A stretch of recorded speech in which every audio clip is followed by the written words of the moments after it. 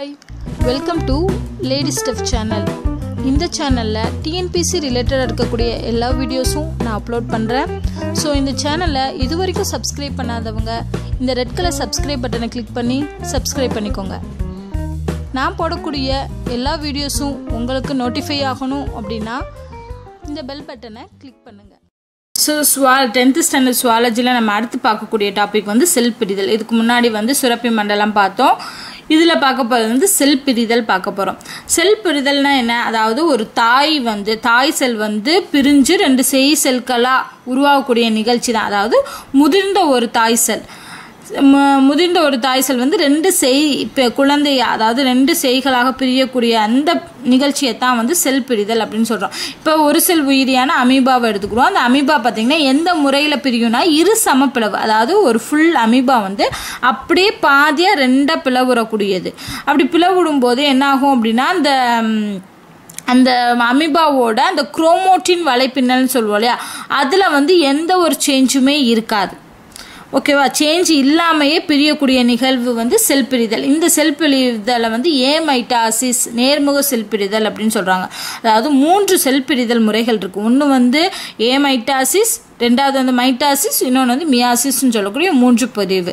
ஏமைட்டாசிஸ்னா நேர்முக செல் பிரிதல், மைட்டாசிஸ்னா மறைமுக செல் பிரிதல், மியாசிஸ் அப்படின்னா குன்றல் பகுப்பு. இந்த 3 தான் இருக்கு. இதில் முன்னாடி பார்த்தீங்கன்னா ஏமைட்டாசிஸும் மைட்டாசிஸும் முன்னாடி வகுப்புகள்லாம் நம்ம பார்த்துட்டோம்.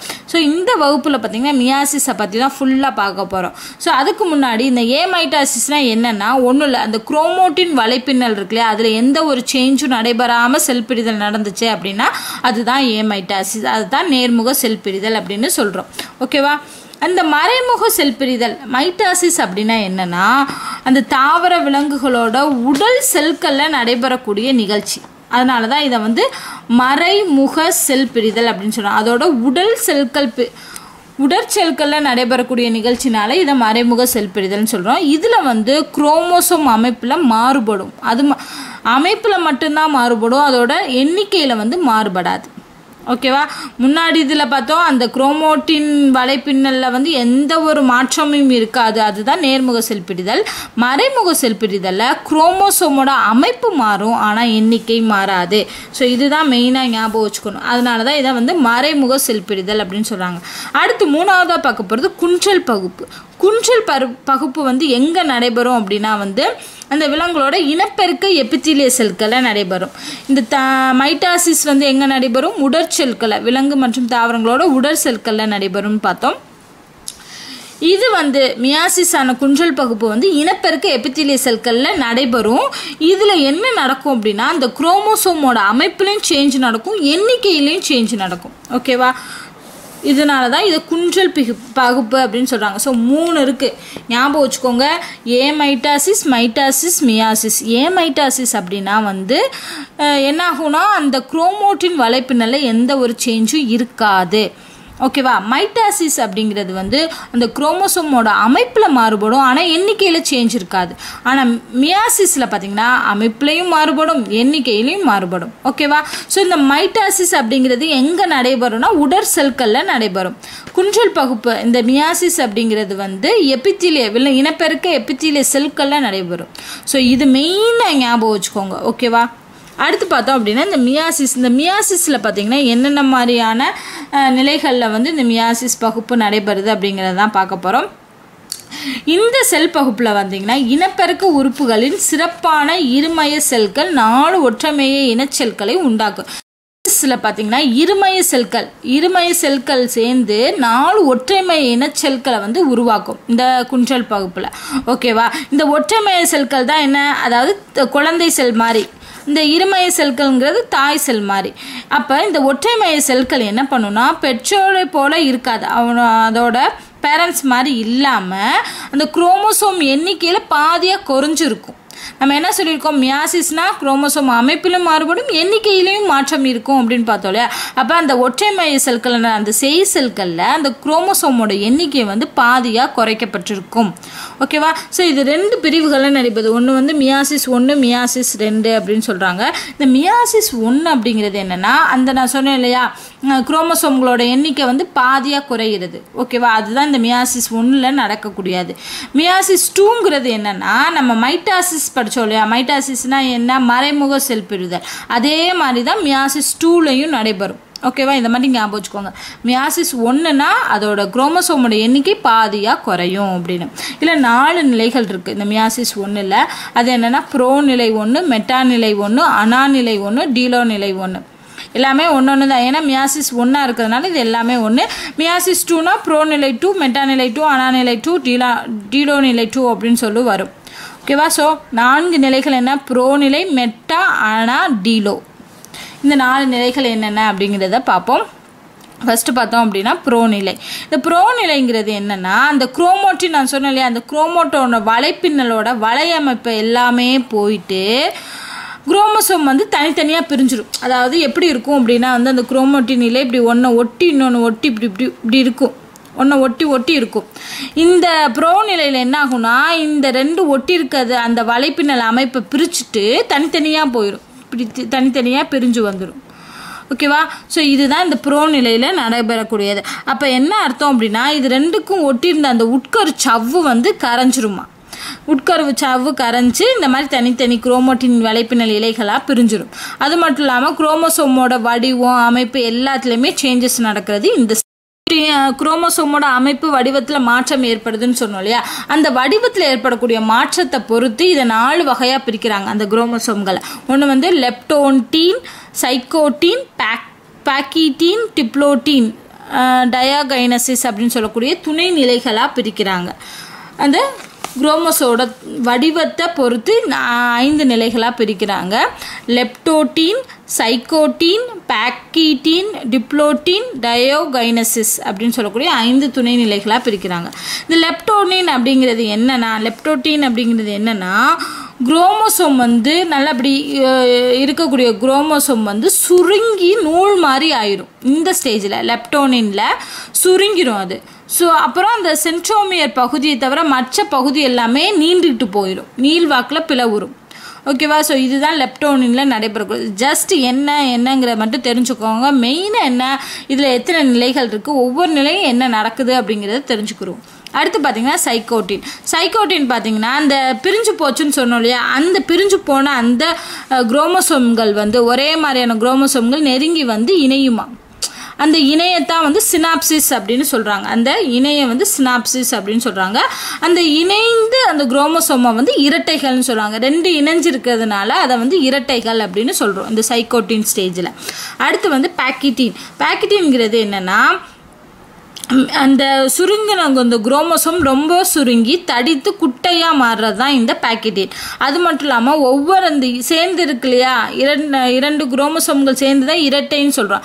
அந்த இரட்டையுமே வந்து 4 குரோமோட்டின்களை கொண்டு இருக்கும். ஏன்னா இதில் 2 அதில் 2ன்னு சொல்லி 4 குரோமோட்டின்களை கொண்டு இருக்கிறதுனால இதை டெட்ரைடு அல்லது குவாட்ரிவேலண்ட் அப்படின்னு சொல்கிறாங்க.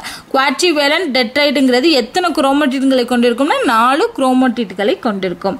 அது மட்டும் இல்லாமல் இந்த ஒரே மாதிரியான குரோமோசோம் வந்து இணையுதுன்னு சொல்கிறோம் இல்லையா, அந்த இணைகளை வந்து என்ன சொல்கிறாங்கன்னா கயாஸ்மேட்டா அப்படிங்கிற அந்த பாயிண்டில் தான் இப்போ 2 குரோமோசோம் வந்து ஜாயிண்ட் ஆகுனா எந்த பாயிண்டில் ஜாயிண்ட் ஆகும்னா அந்த கயாஸ்மேட்டா அப்படிங்கிற பாயிண்டில் தான் வந்து புள்ளியில் தான் வந்து சேர்ந்து இரட்டைகளை உருவாக்குது. ஓகேவா. ஸோ அந்த பாயிண்ட் வழியாக தான் என்ன ஆகும் அப்படின்னா அந்த ஒரு குரோமோட்டிட்லேருந்து இன்னொரு குரோமோட்டிட்களுக்கு வந்து பரிமாற்றம் வந்து நடைபெறும். இந்த பரிமாற்றத்தை வந்து குறுக்கே கலத்தல் அப்படின்னு சொல்கிறாங்க. ஓகேவா. ஸோ இதில் 3 வேர்ட்ஸ் வந்து புதுசாக படிப்போம். என்னென்னா ஒன்று வந்து குவாட்ரிவேலண்ட் இல்லது டெட்ரைடு. குவாட்ரிவேலண்ட் டெட்ரைடில் வந்து 4 குரோமோட்டின்களை கொண்டு இருந்தால் அது குவாட்ரிவேலண்ட் அல்லது டெட்ரைடு அப்படின்னு சொல்கிறோம். அது மட்டும் இல்லாமல் எந்த பாயிண்டில் வந்து 2 குரோமோசோம்கள் ஜாயிண்ட் ஆகுது அப்படின்னா கயாஸ்மேட்டா அப்படிங்கிற ஒரு புள்ளியில், அந்த புள்ளி வழியாக தான் பரிமாற்றம் நடைபெறுது. அந்த பரிமாற்றத்தை வந்து குறுக்கே கலத்தல் அப்படின்னு சொல்கிறோம். அடுத்து பார்த்திங்கன்னா டிப்ளோட்டின்ங்கிறது என்னென்னா இந்த இப்போ குறுக்கே கலத்தல் முறையில் தான் அது என்ன செய்யுது பரிமாற்றம் ஒரு குரோமோட்டிட்லேருந்து இன்னொரு குரோமோட்டிட்டுக்கு பரிமாற்றம் நடைபெறுது. அப்போது அந்த குறுக்கே கலத்தல் முடிஞ்சதுக்கு அப்புறமா அந்த பரிமாற்றம் நடந்ததுக்கு அப்புறமா இந்த ஒட்டின 2 குரோமோசோமும் பிரிஞ்சிருமா. ஓகேவா. ஸோ இதை வந்து நுனி அடைதல் அப்படின்னு சொல்கிறாங்க. ஓகேவா. ஸோ எந்த பாயிண்டில் அது ஜாயிண்ட் ஆயிடுச்சோ அந்த பாயிண்ட்லேருந்து என்ன ஆயிரும் அப்படின்னா பிரிஞ்சிரும். அதுதான் நுனி அடைதல். அதாவது கயாஸ்மேட்டா அப்படிங்கிற புள்ளியில் தான் வந்து அது ஜாயிண்ட் ஆகும். ஸோ அந்த புள்ளியிலேருந்து இந்த குரோமோசோம் வந்து நுனி அடைதல் வரை இருக்கக்கூடியது தான் வந்து இந்த டிப்ளோட்டினில் நடக்கக்கூடியது. ஓகேவா. ஸோ பேக்கிட்டீன் அப்படிங்கிறது எதில் ஜாயிண்ட் ஆச்சுன்னு பார்த்தோம். பேக்கிட்டீனில் வந்து ஒத்திசைவான குரோமோசோம் இணைகள் உருவாக்கும். அது வந்து கயாஸ்மெட்டா அப்படிங்கிற புள்ளியில் இணையும்னு பார்த்தோம். டிப்ளோட்டினில் வந்து அந்த பரிமாற்றங்கள்லாம் நடந்ததுக்கு அப்புறமா அந்த பாயிண்ட்ல இருந்து பிரியுதும். ஓகேவா. பிரிகிறது தான் வந்து டிப்ளோட்டினில் நடக்குது. அடுத்து வந்து டயாகைனசிஸ். இந்த டயாகைனசிஸில் என்ன நடக்குதுன்னா உட்கரு சவ்வும் அந்த உட்கரு மணியும் மறையுது. உட்கருவை சுற்றி உட்கரு சவ்வு இருக்கும் இல்லையா, உட்கரு சவ்வும் அந்த உட்கரு மணியும் மறைகிறது தான் வந்து இந்த டயகைனசிஸ் அப்படிங்கிற ஸ்டேஜில் நடக்குது.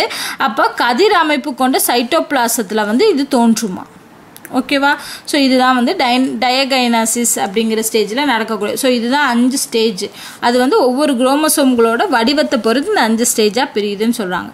ஸோ ப்ரோ நிலைக்கு அப்புறம் நம்ம என்ன பார்க்க போகிறோம்னா மெட்டாநிலையில் என்ன ஆகுதுன்னா இரட்டைகள்னு சொல்கிறோம் இல்லையா. ஸோ இரட்டைகளோட கதிர்களோட மையப்பகுதி இதுதான் இரட்டை. இப்படி இருக்கும் இரட்டைகள். கதிர்களோட மையப்பகுதினா அதோட சென்ட்ரு பகுதி. அந்த ஸோ இந்த குரோமோட்டிட்கள் சென்ட்ரோமியர் தான் வந்து இந்த குரோமோசோமில் இருக்கும். அந்த குரோமோட்டிட்கள் பார்த்திங்கன்னா எப்பயுமே சென்டர் பகுதியை நோக்கி தான் இருக்கும். இந்த சென்ட்ரோமியர் அப்படிங்கிறது வந்து துருவ பகுதியை நோக்கி அமையும். இதுதான் மெட்டாநிலை 2ல் நடைபெறுது. அடுத்து வந்து அனாநிலைங்கிறது என்னென்னா அந்த கதிர் போன்ற இலைகள், இந்த மாதிரி கதிர் போன்ற இலைகள் என்ன ஆகுதுன்னா சுருங்கி எதிர் துருவம் நோக்கி இழுக்குது. அப்போ என்ன ஆகுதுன்னா பிரிய போகுது அப்படிங்கிறதுக்காக தான் இது. ஸோ கதிர் இலைகள் சுருக்கமடைந்து எதிர் துருவத்தை நோக்கி இழக்கிறது தான் வந்து அனாநிலை. வந்து எதிரெதிர் பக்கம் இழுக்கிறதுனால என்ன ஆகுனா 2 குரோமோட்டிட்களை கொண்ட முழுமையான குரோமோசோம். ஸோ ஒரு குரோமோசோமில் 2 குரோமோட்டிட்கள் இருக்கும். அப்போ முழுமையான குரோமோசோம் வந்து தனியாக பிரிஞ்சிடும். ஓகேவா. ஸோ அப்போ இதனால தான் குரோமோசோம்களோட எண்ணிக்கை வந்து குறையுது அப்படின்னு சொல்கிறோம். அடுத்து பார்த்திங்கன்னா டீலோ நிலை. இந்த ஸோ அதான் டீலோ நிலையில் வந்து ஒவ்வொரு துருவத்திலும் குரோமோசோமை சுற்றி உட்கரு சவ்வு உருவாகும். அந்த உட்கரு வந்து 2ஆக பிரிஞ்சு 2 சேய் உட்கருவை உருவாக்குதும். அப்புறம் வந்து அந்த சைட்டோபிளாசமும் பிரியும். சைட்டோபிளாசம் பிரியக்கூடிய அந்த நிகழ்ச்சியை தான் சைட்டோகைனசிஸ் அப்படின்னு சொல்கிறாங்க. ஓகேவா. ஸோ இதுதான் வந்து 4 நிலைகளில் என்னென்ன நடக்குது அப்படின்னு. இதே மாதிரி தான் மியாசிஸ் 2. இந்த மியாசிஸ் 2ங்கிறது மைட்டாசிஸ் மாதிரியே இருக்கக்கூடிய நிகழ்வு தான். ஸோ இதை வந்து மயோட்டிக் மைட்டாசிஸ் அப்படின்னு சொல்கிறாங்க. மியாசிஸ் 2வை வந்து மயோட்டிக் மைட்டாசிஸ் அப்படின்னு சொல்கிறாங்க. இதுலேயும் 4 நிலைகளுக்கு ப்ரோ நிலை, மெட்டா நிலை, அனாநிலை, டீலோ நிலை 2 அப்படின்னு சொல்லி. ஸோ இதே மாதிரி தான் முன்னாடியில் என்னென்ன நிகழ்ச்சி நடந்துச்சோ அதே தான் இதுலேயும் நடக்குது. ஓகேவா. ஸோ இதுதான் வந்து மியாசிஸ் செல் பகுதியில் இருக்கக்கூடிய நிலைகள். ஜஸ்ட் என்னென்னங்கிறத மட்டும் தெரிஞ்சுக்கோங்க. எத்தனை நிலைகள் இருக்குது, என்னென்ன நிலைகள் இருக்குது அப்படிங்கிறது தெரிஞ்சுக்கோங்க. இந்த செல் பகுப்பின் முக்கியத்துவம் என்ன அப்படின்னு பார்க்குறோம். அதாவது நம்ம இதில் என்ன ஆகுதுன்னா குரோமோசோம் எண்ணிக்கையில் மாறுபாடு அடையுது அப்படின்ற மாதிரி தான் சொல்கிறாங்க. இந்த ஒவ்வொரு சிற்றத்துக்கும் ஒரு குரோமோசோம் எண்ணிக்கை இருக்கும். ஸோ அந்த குரோமோசோமோட எண்ணிக்கையை நிலைநிறுத்துறதுக்காக புதிய இன செல்கள் வந்து உருவாக்கப்படுது. ஒற்றை மைய இன செல்கள் உருவாக்கப்படுது. ஸோ குரோமோசோமோட எண்ணிக்கையை நிலைநிறுத்துறதுக்காக ஒற்றை மைய செல்கள் உருவாக்கப்படுது. இதோட முக்கியத்துவம். 2வது வந்து இந்த குறுக்கே கலத்தல்னு சொல்கிறோம் இல்லையா. அந்த கயாஸ்மெட்டா அப்படிங்கிற அந்த பாயிண்டில் பார்த்தீங்கன்னா 2 குறுக்கே கலத்தல், அதாவது தன்னுடைய பண்புகளை வந்து பரிமாற்றம் செய்து கொள்ளுது அப்படின்னு பார்த்தோம். ஸோ அப்போது சேய்களோட மரபு பண்புகளில் வந்து வேறுபாடு காணப்படும். அதாவது தாயை விட சேயோட மரபு பண்புகளில் மாறுபாடு இருக்கும். அப்படி மாறுபாடு அடைஞ்சிக்கிட்டே வரும்போது ஒரு புதிய சிற்றினத்தையே உருவாக்கக்கூடிய அளவுக்கு மாறுபாடு நிகழலாம். ஸோ அப்போ வந்து இது ஒரு பரிணாம வளர்ச்சிக்கு வந்து அடிப்படையாக இருக்குது இந்த மியாசிஸ் செல் பகுப்பு அப்படின்னு சொல்கிறாங்க. ஸோ இது 2 தான் மியாசிஸ் செல் பகுப்போட முக்கியத்துவம். ஸோ இதோட பார்த்தோம் அப்படின்னா வந்து செல் பகுப்பு வந்து முடிஞ்சிருச்சு. அடுத்து பார்த்தோம் அப்படின்னா வந்து பாலூட்டிகள் டாப்பிக்கில் வரும்.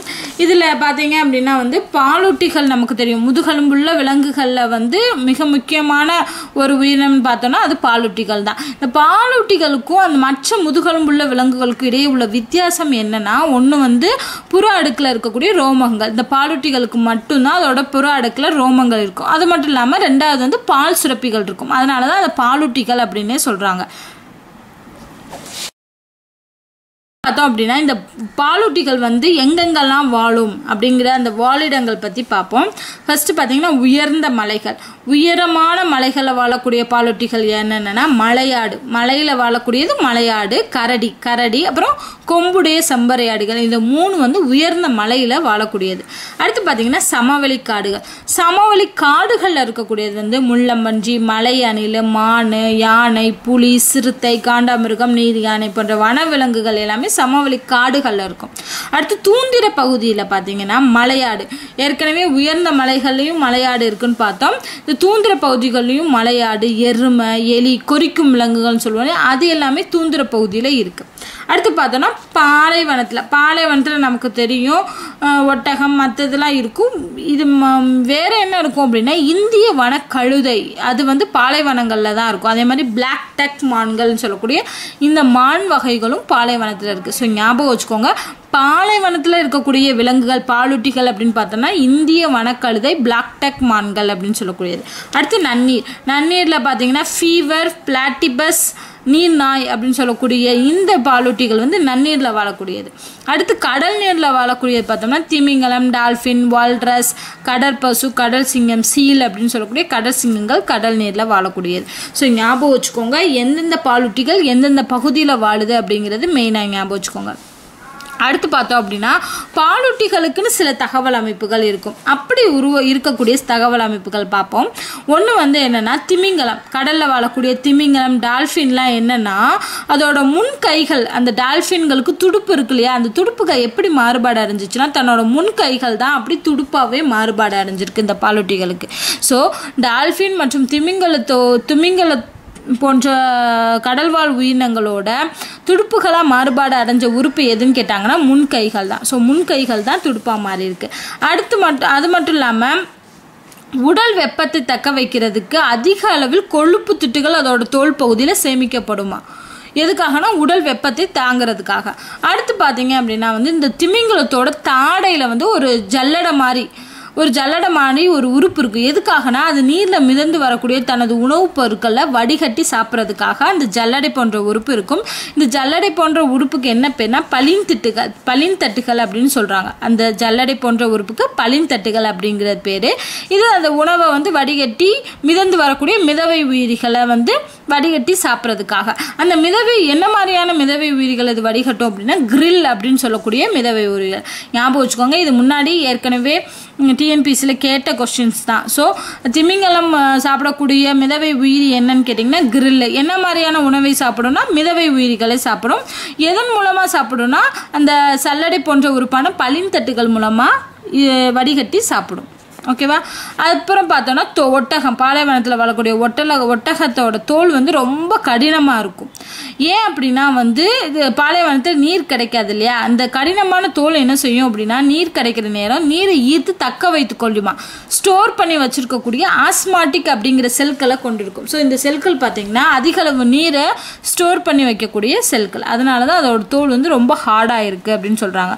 அது மட்டும் இல்லாமல் அதோட புருவம், அந்த புருவம் எல்லாம் வந்து ரொம்ப அடர்த்தியாக இருக்கும். ஏன்னா மணல் காற்று அடிக்கும்போது அந்த காற்றுல வரக்கூடிய மண் வந்து கண்ணுக்குள்ளே போகக்கூடாதுங்கிறதுக்காக புருவங்கள் வந்து அடர்த்தியாக இருக்கும். அது மட்டும் இல்லாமல் நாசி துளைகளுமே மண் உள்ளே போகாத வண்ணம் தான் அமைந்திருக்கும். எதனாலன்னா அந்த பாலைவனத்தில் அது இருக்கிறதுனால அதுக்கு ஏற்ற மாதிரியான தகவல் அமைப்புள்ள உறுப்புகளை பெற்றிருக்கு.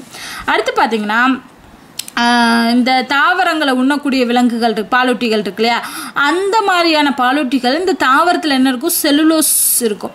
அந்த செல்லுலோஸை செரிக்கிறதுக்கு ஏற்ற மாதிரியான பாக்டீரியாக்கள் அதோட உடலில் கொண்டு இருக்கும். ஸோ அந்த பாக்டீரியாக்கள் இருக்கிறதுனால தான் அந்த தாவரங்களை உண்டு அது செரிக்கும் போது அந்த செல்லுலோஸை வந்து செரிச்சிடும் அந்த பாக்டீரியாக்கள். கால்நடைகளில் உள்ள பாலூட்டிகள் பார்த்தோம்னா மான், பசு, எருமை, ஆடு. ஸோ இது எல்லாமே இந்த கால்நடைகள் எல்லாத்துக்குமே பெரிய இறப்பை இருக்குமா, 4 அறைகளை உடைய இறப்பை இருக்கும். எதுக்காகனா ஒவ்வொரு அறையிலையும் உணவை சேமித்து வச்சு அதை அசை போட்டு சாப்பிட்டு செரிக்கும். ஓகேவா? ஸோ அதுக்காக 4 பெரிய அறையுடைய இறப்பை உள்ள விலங்குகள் என்னன்னு கேட்டிங்கன்னா மான், பசு, எருமை, ஆடு. அது மட்டும் இல்லாமல் யானையோட வெட்டு பற்கள் தான் அதோட தந்தமாக கன்வெர்ட் ஆயிருக்கு. ஓகேவா? ஸோ எந்த உறுப்பு வந்து யானைக்கு தந்தமாக மாறி இருக்குன்னு கேட்டாங்கன்னா வெட்டும் பற்கள். அப்புறம் பார்த்தீங்கன்னா வௌவால். நம்ம பாலூட்டிகளே பறக்கக்கூடிய ஒரே பாலூட்டி இந்த வௌவால் தான். இதோட முன்னங்கைகள் தான் இதுக்கு இறக்கையாக மாறி இருக்கு. இதோட இறக்கையை வந்து பெடாஜியம் அப்படின்னு சொல்கிறாங்க. வௌவாலோட இறக்கையை வந்து பெடாஜியம். அது மட்டும் இல்லாமல் இது எப்பயுமே தலைகீழாக தொங்கிக்கிட்டு தான் ஓய்வு எடுக்குமா. ஓகேவா? அது மட்டும் இல்லாமல் நைட்டு வந்து தன்னோட உணவு தேடி போகும்போது இறை மேலே மோதாமல் இருக்கிறதுக்காக அது மீயொலி சவுண்டை வச்சு தான் அது இறை இருக்குதா இல்லையா அப்படிங்கிறத கண்டுபிடிக்கும். ஓகேவா? ஸோ அதுதான் இதெல்லாம் வந்து வௌவாலோட தகவல் அமைப்பு. அடுத்து பார்த்தீங்கன்னா மார்சுப்பியல் அப்படின்னு சொல்லக்கூடிய கங்காரு வகையை சார்ந்த உயிரிகளோட வயிற்றில் பார்த்தீங்கன்னா பை போன்ற அமைப்பு இருக்கும். எதுக்காகனா தன்னோட குட்டியை சுமந்து செல்றதுக்காக. ஓகேவா? ஸோ அதுக்கு பேர் வந்து மார்சுப்பியல் அப்படின்னு சொல்கிறாங்க. கங்காரு போன்றவற்றை மார்சுப்பியல், ஏன்னா வயிற்றில் பை போன்ற அமைப்பை கொண்ட விலங்குகள். அடுத்து பார்த்தோம் அப்படின்னா வந்து துருவக்கரடிகள். இந்த துருவக்கரடிகளோட தோல் வந்து ரொம்ப தடித்திருக்கும். அப்புறம் வந்து அதோட ரோமம் வந்து ஒரு கம்பளி பருவ பொத்துன மாதிரி இருக்கும். எதுக்காக அப்படின்னா அது குளிர்லேருந்து தன்னை பாதுகாத்து கொள்றதுக்காக அந்த மாதிரியான தகவல் அமைப்பு பெற்றிருக்கு. ஸோ இதுதான் வந்து ஒவ்வொரு பாலூட்டிகளும் என்ன மாதிரியான தகவல் அமைப்பு பெற்றிருக்கு அப்படிங்கிறது. அடுத்து பார்த்தோம்னா மனிதனோட இரத்த சுழற்சி மண்டலம். மனிதனோட இரத்த சுழற்சி மண்டலத்தில் பார்த்தீங்கன்னா ஏற்கனவே நம்ம இதயம், இரத்த ஓட்ட மண்டலத்தில் பற்றி ஃபுல்லாகவே படிச்சுட்டோம். ஸோ அதே தான் திருப்பி இதுலேயுமே ரிப்பீட் ஆகும். ஸோ நான் அதில் ரிப்பீட் ஆகிறத தவிர வேறு ஏதாவது புதுசாக இருந்தால் மட்டும்தான் இதில் எழுதியிருக்கேன். ஓகேவா? ஸோ முன்னாடி இருக்க வகுப்பெல்லாம் படிச்சுட்டு இது வந்தீங்க அப்படின்னா வந்து உங்களுக்கு ஈஸியாக இருக்கும். அடுத்து பார்த்தோன்னா இரத்த சுழற்சி மண்டலம். அதாவது இந்த இரத்த சுழற்சியை கண்டுபிடிச்சவர் யார் அப்படின்னா William Harvey. So William Harvey தான் இந்த இரத்த சுழற்சி இங்கேருந்து இங்கே போகுது, இத்தனை வகையான செல்கள் இருக்குது அப்படிங்கிறத கண்டுபிடிச்சவர் வில்லியம் ஹார்வி 1528 கண்டுபிடிச்சிட்டாரு. ஓகேவா? அடுத்து பார்த்தீங்கன்னா இதயம் செயல்படும் முறை. இதில் பார்த்தோன்னா அந்த இதயத்தை சுற்றி உள்ள அந்த கார்டியாக் தசைகள்னால தான் இதயம் சுருங்கி விரியுது, நம்ம முன்னாடியே படிச்சிருக்கோம். ஸோ இந்த சுருங்கக்கூடிய நிகழ்ச்சியை வந்து சிஸ்டோல் அப்படின்னு சொல்கிறாங்க. விரிவடைவதற்கு டயஸ்டோல் அப்படின்னு சொல்கிறாங்க.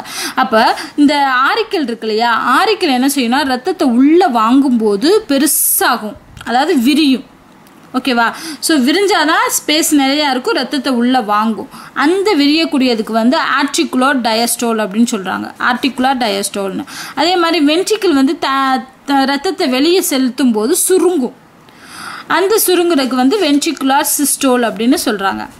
அடுத்து பார்த்தோன்னா இதய துடிப்பு.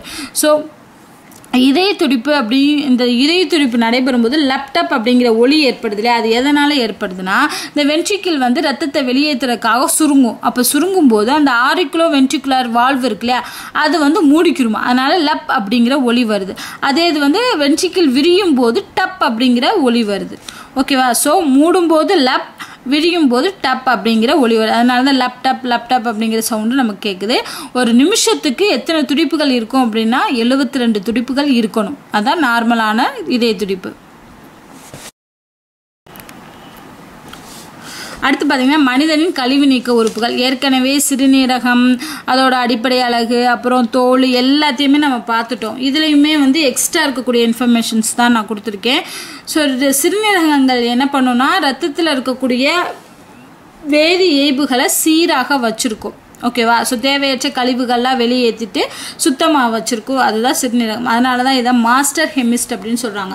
ஸோ எந்த உறுப்பு வந்து மாஸ்டர் ஹெமிஸ்ட் அப்படின்னு சொல்லக்கூடியது அப்படின்னு பார்த்தீங்கன்னா சிறுநீரகங்கள். ஞாபகம் வச்சுக்கோங்க, சிறுநீரகங்கள் தான் மாஸ்டர் ஹெமிஸ்ட் அப்படின்னு அழைக்கப்படுது.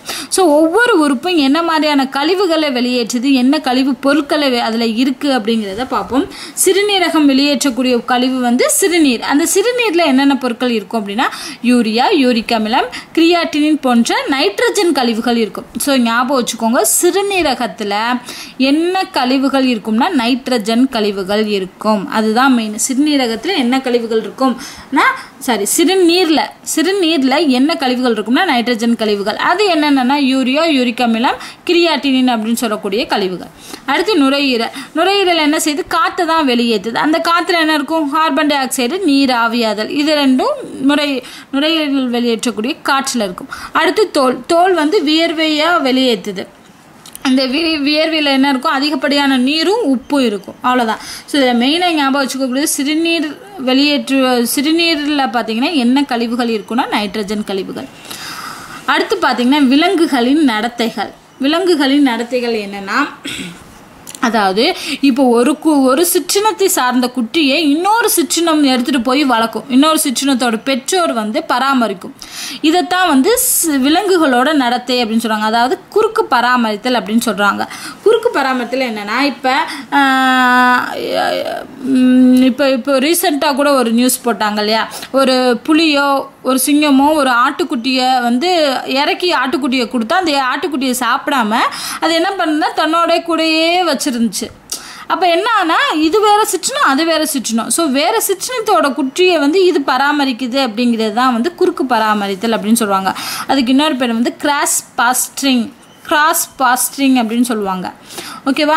அது மட்டும் இல்லாமல் இப்போ ஒரு யானை கூட்டம் இருக்குன்னா அந்த யானை கூட்டத்தை வழிநடத்தி செல்லக்கூடியது யாருன்னா ஒரு வயதான பெண் யானை தான் வழிநடத்தி செல்லுமா.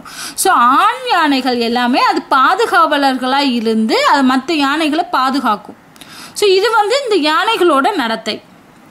அடுத்து பார்த்தீங்கன்னா இந்த செந்நாய்கள் இருக்குல்ல, இந்த செந்நாய்கள் பெங்களூரில் இருக்கக்கூடிய ஒரு இந்திய அறிவியல் கழகம் வந்து ஆராய்ச்சி பண்ணாங்களாம். முதுமலையில் வாழக்கூடிய செந்நாய்களை பற்றி ஆராய்ச்சி பண்ணியிருக்காங்க. அந்த ஆய்வில் மெயினாக இருந்தவர் யாருன்னா அருண் வெங்கட்ராமன். ஸோ இவர் தான் வந்து முதுகுமலைகளில் வாழக்கூடிய செந்நாய்களை பற்றி ஆராய்ச்சி பண்ணவர். ஸோ இந்த ஆய்வில் என்ன சொல்கிறேன்னா குவன் அல்பனைஸ் அப்படின்னு சொல்லக்கூடியது அல்பைன்ஸ் அப்படின்னு சொல்லக்கூடிய செந்நாய்கள் வந்து அழிஞ்சிக்கிட்டு வரக்கூடிய ஒரு இனம் அப்படின்னு இவர் வந்து ஆய்வில் சொல்லியிருக்காரு. ஓகேவா? ஸோ அதை பற்றின எல்லா டீட்டெயில்ஸுமே வந்து ஆராய்ச்சி பண்ணியிருக்காங்க. ஸோ செந்நாய்களை பற்றி ஆராய்ச்சி பண்ணவர் பார்த்திங்கன்னா அருண் வெங்கட்ராம். அதோட இது பேர் வந்து குவன் அல்பைன்ஸ் அப்படின்னு சொல்லக்கூடியது அறிவியல் பெயர். அடுத்து பார்த்திங்கன்னா எப்பயுமே இந்த செந்நாய்கள் வந்து 8 அல்லது 10 உறுப்பினர்களாக சேர்ந்து கூட்டமாக தான் வாழுமா. ஓகேவா? ஸோ இந்த கூட்டமாக தான் வாழும் எப்பயுமே இந்த செந்நாய்கள். அப்படி கூட்டமாக வாழ்ந்து என்ன செய்யும்? தனக்கு தேவையான உணவான கடமான்களை வந்து கூட்டமாக போய் தான் அடித்து சாப்பிடுமா. ஓகேவா? இது வந்து செந்நாய்களோட நடத்தை. அடுத்து நம்ம பார்க்க போகிறது வன உயிரி சரணாலயங்கள். ஸோ நம்ம நாட்டில் எங்கெங்கெல்லாம் வந்து சரணாலயங்கள் இருக்குது அப்படிங்கிறத பற்றி பார்க்க போகிறோம். இது மெயினாக கண்டிப்பாக இதில் வந்து ஒரு கொஸ்டின்ஸ் வரும் சரணாலயங்களை பற்றி. இதில் பார்த்தீங்கன்னா இந்த ஊர்வன, பரப்பன, பாலூட்டிகள், இருவாழ்விகள்னு சொல்கிறோம். அது என்னென்ன எவ்வளோ வகைகள் நமக்கு இருக்குதுன்னு பார்த்தோன்னா ஊர்வனில் 400 வகை இருக்கான். இருவாழ்விகளை 200 வகை. மீன் இனங்களை பார்த்திங்கன்னா 3000 வகை மீன் இனங்கள் இருக்குது. அதே மாதிரி தான் பறவை இனங்களும். பூக்கும் தாவரங்களை 20,000 வகை பூக்கும் தாவரங்கள் இருக்குது. பாலூட்டிகளை 4100 வகை இருக்குது. ஸோ இதெல்லாம் வந்து எவ்வளோ வகை இருக்குது அப்படிங்கிறது.